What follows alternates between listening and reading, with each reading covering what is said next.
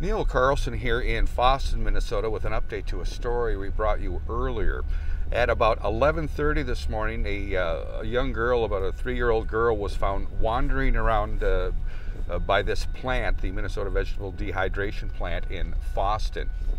Now at the time, the temperature is around 50 degrees and raining, and the person who found her tells me she didn't have a jacket or anything on.